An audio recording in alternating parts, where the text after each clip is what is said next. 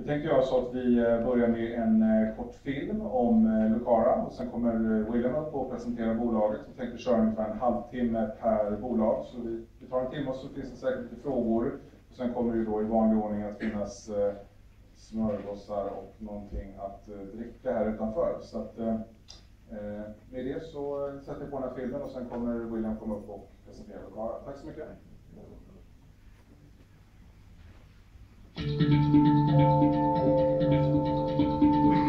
One of the key things about diamond mining is there's always the unexpected. And what we have at Grower is definitely the unexpected. One of the best productions in the world, especially if we look at the quality of diamonds which the mine is producing.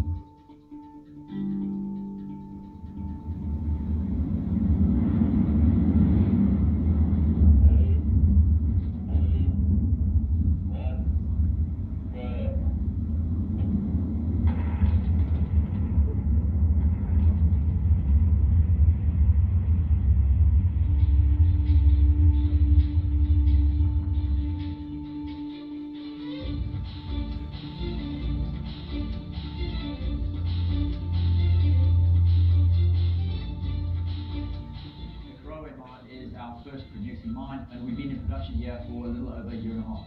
We have a gem of an ore body. It's set in Botswana's most prolific diamond producing area.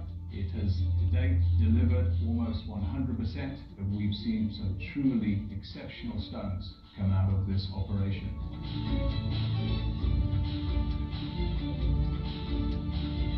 We recovered a 9.46 carat blue diamond. It was something which in our wildest dreams we would not have been able to extrapolate based on the exploration data. That blue stone, done about the size of an almond, sold for $4.5 million. And then following that, we recovered a 239 carat stone. That is the largest diamond recovery in more than 42 years of mining within the Iraqba area. We've now recovered more than 12 diamonds larger than 100 carats. And it is showing that the resource has a lot more to offer.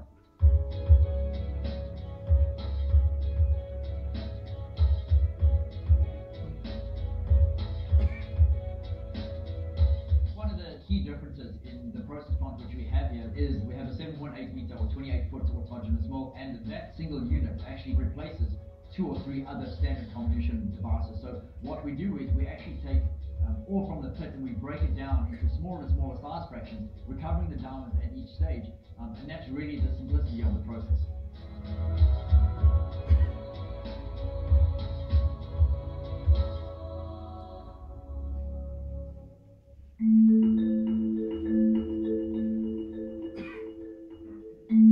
We've actually built a very strong team from the beginning of operations all the way through our control on site, our environmental systems, our community relations, all the way through to sales, sorting, and then into the market. I'm 40 years second generation diamantaire, specialized in evaluating mine productions of a process that we call from mine to market. What you see on the table is the shipment and the proportion of those sizes and qualities of the production is unusually high.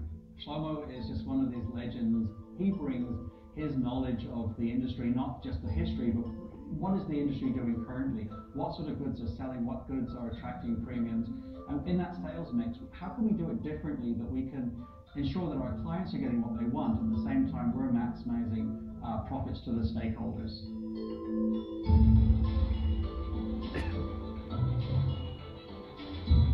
One of the advantages of being a Canadian company and actually having worked in Canada is that the programs which they use in Canada in terms of engaging the local communities are a lot more advanced than what we would find in other countries. And we've really been able to leverage ourselves off of that experience. Generally, the perception that mining companies, because of their size, they impose maybe what they want to do for the community. But our approach is quite different from that.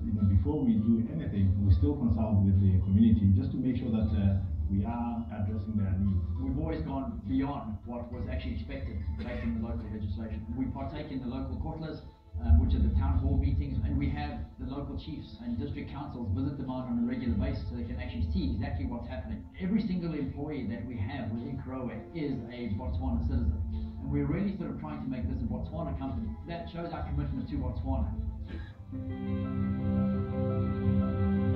I've been mining in Africa for 22 years. Without a doubt, This is the most exciting single project that I've ever been involved in. I started with the operation from day one. I've seen it through construction, through commissioning, and up to full production. And I think we have a good future here. The team has proven that it can actually put an operation in place, it can do it cost effectively, and it can produce the goods, it can move the goods all the way from the mine into market, attract a loyal bunch of clients that come on a regular basis for our goods, and that will allow us to expand the company in the future. Because we actually have strong revenues being generated from the Karowe mine, it enables us to look at other opportunities which previously we wouldn't have been able to. So Karowe is really the foundation on which we see Lucara growing.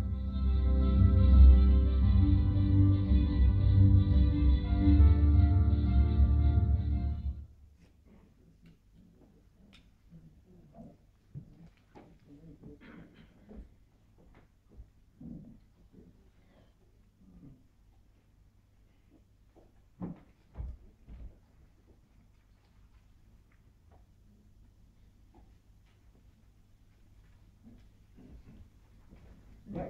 Now, most of you know more about diamond mining than the rest of the people in Sweden. So, any questions?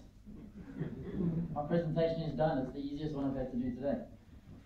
So, thank you very much for coming. It's sort of great to sort of again be back in Stockholm, really to talk about diamonds. And if I talk too quickly, please raise your hand. I get very excited. It is a very passionate industry to be in. And as we go through it, when we start to look at what the mine is actually generating, as I said in the little video, it's actually proving to be far better than what management could ever have actually expected.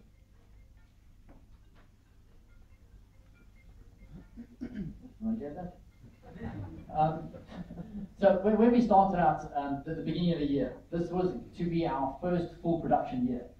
We were looking at production around about 420,000 carats, operating costs around about $23 a ton, which is most probably par for the course, especially when looking at Southern Africa compared to sort of the much higher cost in Canada. And we started out planning only 8 diamond tenders, around about 45,000 carats a pop.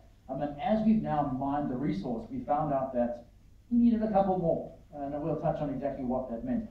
The other project which we have, our entire project in Lesotho, we've just finished trial mining. The plant's on care and maintenance at the moment while we look at what the opportunities are of taking the project forward. And I have one slide and we'll talk about what we're actually looking at doing there. So very briefly, we're a listed company, and I'll point out the highlights on these slides. Most importantly, when we started out the year, we had about $54 million worth of debt and about $8 million in the bank.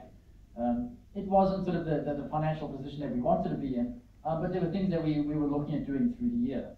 And sort of, whenever we do payments, especially if it's on the debenture, sort of under the second signature, so I get to sort of push the button. So I can say with hand on heart that we now have no debt, and we're trending towards ending the year with north of $40 million in cash in the bank. So an exceptionally good year for us. And as I go through the story, I think it'll paint the picture of how we've actually gotten to that point. But most people, especially sort of if you're not involved in the diamond sector, to understand the supply-demand fundamentals, I thought I'd throw a couple of slides in and we'll just talk about exactly what the sector looks like. When you look at diamond mining, we call it original production. So we're mining sort of extinct volcanoes. The original sort of volcanic intrusion which brought the diamonds up from about 190, 200 kilometers down. If we look at how many mines there are, original production mines, 28 is the number. There are only 28 hard rock diamond mines currently running on the planet.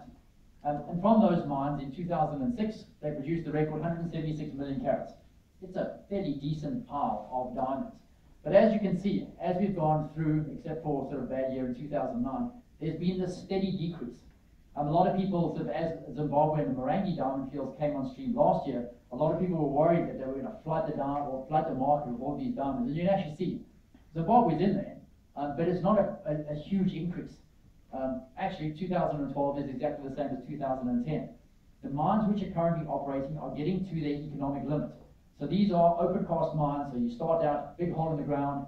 A lot of these mines are now underground, so they're getting to the point where it just becomes too expensive to actually run the mines. So what this slide actually shows is decreasing supply of rough diamonds to the market. But as we go forward, no real increase in the potential of what the new projects can actually produce. So these are all the projects. Some of them have a fairly good chance of actually being put into production, and some of them don't have any chance of being put into production. And this one's a classic one, the Star Orion. If you have $3 billion, I have a diamond project for you. I'm sure that they'll be willing to sell, but you're not going to make any money out of it. But if you look at these projects, they're still actually only going to, if all of them came on stream, they're still only going to add 20 million carats a year. If you looked at that in conjunction with the 128 that they produced last year, it's still 25 million carats short of the maximum. So in terms of what current mines and new projects can produce, there's no real uplift, especially if you look at sort of who are consuming diamonds. And that's the more important one. The big increases that get bigger in India and China. So I always have to thank De Beers whenever I present on diamonds. And it's without De Beers, really a diamond is a piece of carbon. But De Beers is not just a diamond mining company. De Beers is a marketing machine. And about 8 years ago, they took the same model that they used in Japan in the early 80s, and they went to China. And what they do is they institutionalize a diamond ring as a precursor to a wedding. And if we look at the numbers, when they did it in the US, it took around about 50 years to institutionalize it. And when we talk about institutionalization, it's getting to between 75 and 80% of all weddings being preceded by a diamond engagement ring. It took around about 35 years to get that to get to that point in Japan. They estimate it will take 15 years to get to that point in China. And China already has gone from 7% of global consumption to almost 20 in less than 3 years. So China is definitely one of the keys to watch in terms of who are consuming diamonds. So we've got a huge increase in sort of the consumption of diamonds, and this is, oddly enough, they always seem to do these things. This is in billions of dollars. Here's a good example. From here to there is most probably about $10 billion. Total production now is only $14 billion. The mines that are out there just cannot provide. What does that mean? Increase in diamond price. And it'll go up until we get to a certain point where people start to put in substitutes. They'll go for a sapphire ring or a ruby or some other gemstone. But for the foreseeable future, at least the next 10 to 15 years, the supply and demand fundamentals for the diamond sector are very, very encouraging. And that's what we're here to take advantage of. So we're focused in Africa. Our key asset, the Karowe mine in the Orapa region in Botswana. Oddly enough, for those who sort of don't know, Botswana, the Switzerland of Africa, you must have heard that before, but also has a lower political risk rating than Canada. They are 7th on a list of over 207 countries. So it's a great place to work. Diamonds have been mined there for now 42 years. So the government actually understands how much value the diamond mines bring to the country, and we're actually able to leverage off of that. The other sort of project, we're 25% or a shareholder with the government of Lesotho owns 25% of the project. That is our advanced stage project. Lesotho, really small country. Challenges with Lesotho is they only have one mine in the country. So the actual available infrastructure which you can tap into sort of to save capex and everything else is not there. So you lump that onto your overall development costs, and it starts to sort of make the project look not as rosy as what we would want it to look like. So when I spoke about the videos destroyed all my wonderful. So when we look at the overall development of the Karowe mine, we started out. We finished the feasibility study in July 2010. We gave the project go-ahead, 18-month build in September of 2010. First diamond was produced 18 months and 4 days. So we were 4 days behind schedule, but we give it to the project team late. So first diamond was produced 4th of April 2012. Very, very quick ramp up. By the 1st of July, we were running at design capacity, declared commercial production. And for the last 6 months of last year, we actually ended 9% ahead in terms of tons processed, 12% ahead in terms of carats recovered. And it's great to be able to sort of show that the mine was actually working. More importantly, the resource was delivering. The block model that we had, the diamonds which we were supposed to be recovering, we were actually recovering. And it's a big check mark. You always have a bit of a concern that maybe you sampled the rich area. But the diamonds were actually coming out, and that was a good thing for us. But when I spoke about the exceptional goods, it's stones like this one. That one is sort of, we want to recover another blue stone. $477,000 a carat. There's just enormous value in it, and it boggles my mind that for something which is so rare, people are still willing to pay top dollar. So I like to tell stories. Yesterday at Christie's in Geneva, they set a world record. They sold a 14 carat vivid orange diamond for $2.4 million a carat. So $35 million for something which is not that big. That's what we talk about when we look at the things that are exciting within the diamond sector. Ours is actually even more so. They're not coloured, but they're huge. So this stone, 239 carats, when it was actually washed, we do an HF wash. It went down to 227, and you'll see that in the 237. You'll see it in the presentation. So we were exceptionally encouraged when we recovered that stone, and we were busy putting the press release together, and got a call from site saying, "Hang on a second." Next day, 123 carats. Next day, a 70 carat, and so they continue to come. So where were they coming from? When we started out, we actually started mining in the North Lobe. The grade was higher, it meant cash flow, more diamonds to sell. In March of this year, we stripped the top two layers off of the center lobe, and we started mining through the center lobe into the south. So these are three distinct volcanic lobes. And within the very first production bench there, that's where the 239 carat came from. And as we mined across the bench towards the south lobe, these stones continue to come. And I think all investors are concerned that it was just a patch of large diamonds. Well done, you recovered a lot of diamonds, you sold them for $25 million, that's it. But I think if we look at the numbers, April we had 40, just quickly, in the diamond sector, any diamond which is larger than 10.8 carats is generally considered special. It's normally the stones larger than that will be sold as single stones if they are of sufficient quality. So in April we recovered 43 diamonds larger than 10.8. It's not bad. We thought it was pretty good. We got sort of a decent parcel of large stones out of it. May was another month sort of slightly similar to what we'd seen previously at 31. Then things started to change as we went through the transition from the center lobe into the south. In June, 59 diamonds larger than 10.8. July, 59 as well. August, 88. And in September, 96 diamonds larger than 10.8. So for the quarter, 243 diamonds plus 10.8. And I think the important thing to remember there is it's not a linear scale when you look at the valuation. As your diamonds get bigger, and for all the husbands or fiancés, you will know, the bigger the stone, the more you're going to pay. And it's not a straight line. So when you get to a 30, 40, 50 carat stone, especially if they are top quality, and I think the record that we've sold is over $60,000 a carat for a rough diamond, as they get bigger into the 50, 60 carat range. So it's an exponential shift, not just as your size distribution, but also in the value of the stones which we have. So we were mining in this area. There's the 237, 138, and as we sort of moved into the south lobe, the south lobe being 72% of the reserve that we mine over the next 14, 15 years, we've now confirmed that we have a large stone population in the south lobe as well. And that gives us confidence that we're going to see the large stones sort of into the future.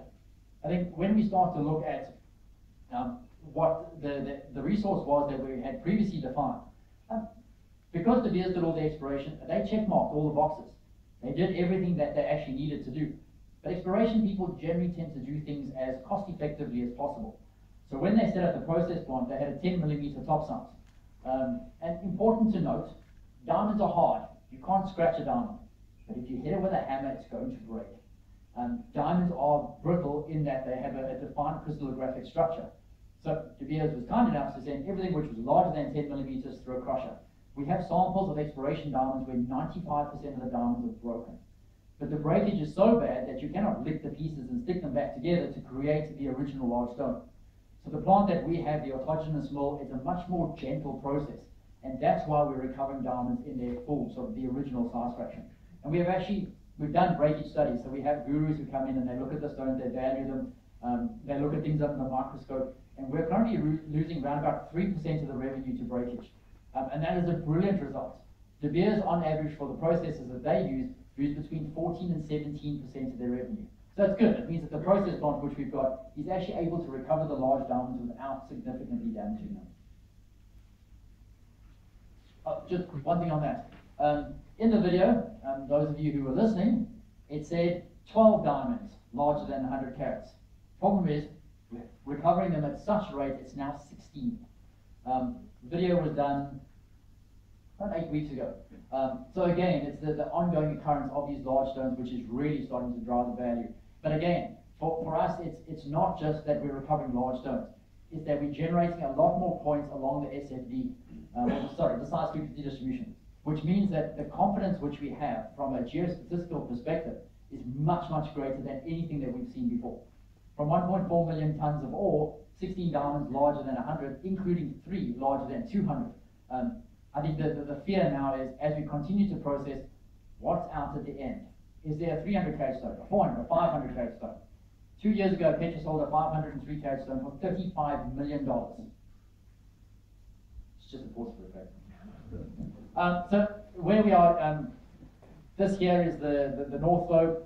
That blast there is actually in the center lobe. The 3 drill rigs, if you really squint on there, are sort of drilling in the south lobe. What we have is about 3 to 4 months of ore exposed. It gives us a lot of flexibility in the pit.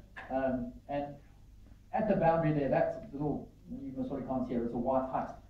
That's at the furthest end of the pit. So when we've actually finished in 15 years' time on the open cast section of the mine, we're looking at a hole which is about 1 kilometer, about 800 meters, about 320, 330 meters deep. There's a lot of ore still to extract from there. So we're looking at sort of extending the life of mine, especially based on the results which we're getting. Mentioned the autogenous mill. Oddly enough, site is still that clean. It's one of the things which we really focus on, and there's a slide about sort of corporate social responsibility, health and safety, environment, etc. One of the things that I can guarantee you, if you have a clean work site and you're looking after your people from a safety perspective, the production will come. It's one of the most important things. We'd rather have people work safely, production comes second to that, but we know that they're linked. So if you take care of the one, the other will automatically come. One of the things which we were talking about was the autogenous mill. It's a nice gentle, it's almost an attrition process. So there's no impact, it's sort of almost just breaking the material down in a softer fashion. But I'm hoping for my 500 carat stone. I won't ask them for it as a Christmas gift. We need to do 1 or 2 things first. The size that the plant can currently process, when we recovered the 239, it was 30. We've now gone to 35 millimeters. Problem is that we know that there's going to be something larger in there. So what we're planning on doing is replacing the size distribution or the cut points on that screen, going up to 50 millimeters, and installing a large diamond recovery system. So before anything goes to the crusher up to 50 millimeters, we want to take the diamonds out. That single stone will pay for the capital program which we have set up for next year to install the large diamond recovery system, as well as sort of upgrade the comminution as we get into the crushing section, as we get into the harder ore. So just some slides or some graphs. Production is going well. If you look at it, we're actually ahead in terms of tons processed, actually ahead in terms of carats recovered. We're sitting on a mine call factor, so that's a measure of what we've actually recovered versus what the actual resource block model says we should, around about 3% ahead.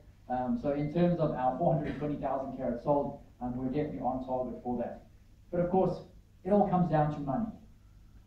Money is really what drives the economic decision on whether people should invest in Lucara or not. So when we started out, the beginning of the year, we had a $90 million revenue forecast. It was going to be a tough year. When we recovered the first set of large diamonds, we had our first large stone tender, actually large and exceptional, I like the word exceptional. 15 stones sold for just short of $25 million. So we upped our revenue forecast to 118. And as we've gone through the third quarter, we had another large stone tender. We also had a very, very good sale, 80,000 carats, $325 a carat. So where we sat at the end of the third quarter was revenues of $132.7 million, already significantly ahead. What does the future look like? We have 100,000 carats still to sell, and we have another large stone tender which closes the 25th of November. So in terms of revenue, we're most probably going to get to 170 plus.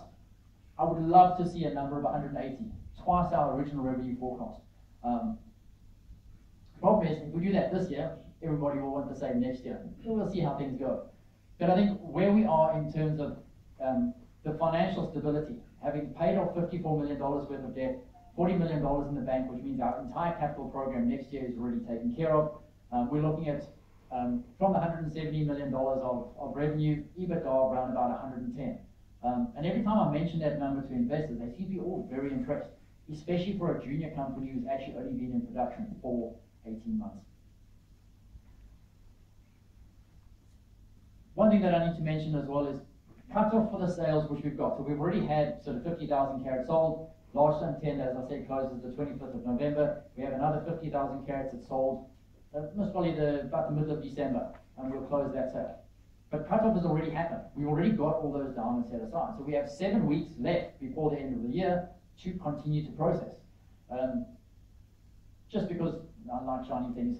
In the vault, in Gaborone at the moment, we have a 167 carat stone, 122 carat stone, and an 86 carat stone. Combined value from those three is already north of $10 million.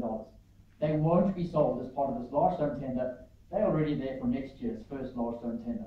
So by the time we get to the end of the year, on the 31st of December, we will already have between, most probably north of $30 million of diamonds in the vault for sale in Q1 next year. So 25% of our revenue forecast for 2014 in the vault before we process the first ton in 2014. So I get a lot of questions about sort of, when you talk about diamonds, not all, actually, no mines are the same. If you looked at Orapa, the big mine, which is about 25 kilometers away from where Karowe is in Botswana, their average value is sitting at about $87 a carat. Ours is now sitting north of 400. Actually, for the third quarter, $625 a carat. Reminds me, I should jump around. We're selling diamonds for $625 a carat. It's costing us around about $110 a carat to produce. That's all in cash cost. The only thing you have to take off is the royalty. So we're looking at sort of $500 a carat margin. It's a really, really good business to be in. But so the reason why we included this slide is really to show you the assortment of diamonds which we have. This is a picture of 80,000 carats of run of mine. This is straight out of the mine. They've been acidized, and all that Shlomo, our diamond consultant, has done. He's actually split them into specific colors, shapes, categories in terms of quality. So down the side here, the best one is actually over here, which you can't see. These are our first color diamonds. So these will be polished into D, E, and F color stones. They will be crystals, so very nice octahedrons, which you get the maximum yield from. These are stones where you'll get a 60% yield instead of sort of the normal 40 or 30. So these will be the highest value in terms of average dollar per carat, except for these puppies down here. And as you go down, you can see there's a change in color. These are all the same size or the same shape. So they'll be, if they're crystals, these will just be the different colors down, different sizes. These are all classed as colored. We normally call them cape. It's a slightly off yellow diamond. Americans love those stones. That's where the majority of the cape diamonds will end up. But it goes all the way down to where we have our run-of-mine parcels. These diamonds here are only about 2 or 3 millimeters in size. So there's just too many diamonds to sort there, so we'll sell that as a run-of-mine parcel. A broker will buy it, and he will actually have people that will split it out, very similar to what you see here, and then sell those parcels on. But the average, $408 a carat, is a big weighted average calculation for everything that you see here. But interesting, what you see there is about 85% gem quality. So 85, or gem near gem, 85% of those diamonds will end up in a piece of jewelry, which you can actually see in the average dollar per carat. If you're looking at below $100 a carat, you're looking at maybe 60 to 70%, which is going straight into industrial. Ours is much more sort of weighted towards the gem quality, the higher end goods. What's most interesting about this one is just the number of single stones. So all of those are plus 10.8 carat stones. The only ones that weren't sold was this one, 134 carats, that's in the large stone tender, and that one which is just over 62 carats, also in the large stone tender. But otherwise, the proportion of diamonds there is really what we're sort of driving the value. It's the high-end value which comes from your single stones. Oddly enough, that parcel there is also plus 10.8 carat stones. And that's a good example. You've got just beautiful gem quality stones over there, nice yellow stone, and a fairly sort of sizable pile of rubbish. It's rejections or, not a broad parcel, they'll be rejections. Those ones will still be hammered into little pieces, and they'll still find pieces that the 600,000 people in India that are polishing diamonds will polish out of that. But when we talk about sort of what these are adding to the resource, that's where the numbers come from. That's really, as we change the size distribution, and we now move fine diamonds, which to be as created by breaking the large ones, into the larger sizes, it's the valuation for these which we're now going to apply to the change in the size distribution. and it adds a significant amount to the NAV. Now, more because all the operating costs are already paid for, and it's those numbers which we're looking to put out as a resource update, most probably the end of end of January, Q1 next year. This picture's only for the ladies. It's just sort of what the mine is actually producing. And I only talk about the stone. We know the sort of client that actually won the stone. It's been polished into 2 stones. I think it's a 22 carat D flawless emerald shape. Yours for about $200,000 a carat. And a 21 carat round brilliant stone. Yours for about $250,000 a carat. So if you look at how much they paid for the stone, they're making a lot of money. And that's exactly what we saw. The very first tender, we had what they call speculative stones. So if you looked at it with your naked eye, it's a slightly yellow stone, and the cutters don't really know what they're going to get out of it. But as soon as they put the stone on the wheel, they're getting D, so D, E, and F, first color stones. They were making 40% more than what they thought they were going to make. When we had the second large stone tender, our expectation was maybe $18 million. When all was said and done, they sold for almost sort of just short of $24.9 million. And when we went back to ask them why, it's because the quality of the diamonds which they were getting was far better than what they thought. And that's how diamonds are priced. It's based on what the value of the final product will be. I spoke about sort of the safety record, and it's really the foundation for ensuring that production is actually working. We have very good relationships with the local communities. I think everybody gets up and says that. But I think sort of a lot of, as we said in the video, a lot of the practices which we've become accustomed to in Canada, we've now adopted in Botswana. And it seems to be going very, very well. On Matai, it's a bit of an orphan child at the moment. And it's, as I mentioned, there's the lack of infrastructure in Lesotho is really what sort of putting a bit of a dent in the project. So all in, if we wanted to build the project, the camp, the plant, mining equipment, etc., we're looking around about $220 million. The mine site, however, is at 3,000 meters, 10,000 feet above sea level. The closest hydro station where we can actually draw power from is Muela. It's sitting at 1,400 meters above sea level. It's $60 million to get a power line from Muela to site, which is about, as the crow flies, about 55 kilometers. And it's because of the topography. We're in, actually Lesotho is apparently the only country on earth where the average elevation sits sort of above 1,700 meters. So we're looking at valleys and peaks, about an 800 meter differential from your valley to your peak. It is very, very treacherous terrain, so very challenging to get a power line in there. We looked at diesel fired generating, but you've got 2 significant sort of mountain passes that you have to navigate to get diesel into site. So the logistics of making the project work at the moment just don't make sense. But we are looking at exactly how we can take the project forward. And if you looked at Karowe is generating and is producing very nice high value stones, large stones. But the average value that we get for the stones out of Matai is about double what we're getting from Karowe. There's just insufficient diamonds to make it a sizable project similar to what we have in Botswana. So in conclusion, 420,000 carats, and we're on target to produce that. Actually, we're on target to produce slightly more, and we'll sell 420,000 carats.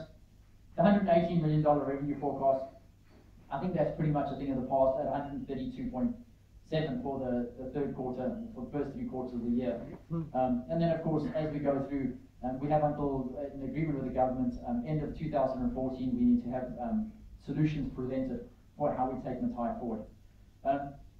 The strong cash flows which we're getting, the revenue generating potential of the large stones, and more importantly, the ongoing occurrence of these large stones is really what's driving the financials. We're looking to end 2014 with north of $17 million in the bank. That's after spending $30 to $35 million on a capital program in the first 6 months of next year. So Karowe is really turning out just to be a cash generating machine. We got a third large stone tender in Q4, and as I mentioned, we already have a small collection of stones, maybe 5, for our first large stone tender in Q1, really carrying on the trend of ensuring that these very high value stones are adding revenue and really cash to the bottom line. I think one of the things that makes sort of Lucara different is we're now in production. It's not very similar to other diamond companies. We're not going out and trying to reinvent a study to hope that we can go out and raise money. The results which we have already been translated into a big pile of green notes sitting in the bank. It's actually a tangible asset that we can now talk about. And as we look towards the future, the demand for large stones, especially the plus 50, plus 100 carat stones, just seems to be insatiable. People are there with thick wallets to place bids on these large stones because you don't see them that often. And if you can go to a tender where there are 4 stones larger than 100 carats, the people bring a wheelbarrow of cash. In terms of sort of the experience management and board, project delivered on schedule, ramped up in 3 months to nameplate production. Really good production over the last 18 months. Dealing with challenges as they come, looking forward, actively managing the risks. And it's not that this was our first mine that everybody worked on. If you took the entire sort of experience of our management, we've most probably put 20 mines into production. So we really were able to draw on that experience to make sure that Karowe was a success. And of course, the last point, we're a Lundin Group company. What are we going to do with the cash? There's always a pause for effect there. I think one of the things that makes the Lundin Group great is that they will not invest money in something which is a waste of money. And I think that's what most, especially in the diamond industry, there are so few players. The people that are out there that have started before us, they went out and they raised loads of cash and they wasted it on dodgy assets, hoping that they could make it work. And I think one of the things that the Lundin Group companies do is very sound due diligence. They will not spend money, and we will not spend money on something unless it is significantly value accretive. What we do with the cash, I actually arm wrestled with Lucas and he agreed to pay a dividend, so we'll see how that plays out. But there are specific criteria which we look at in terms of the dividend policy closer to the end of 2014. Thank you very much.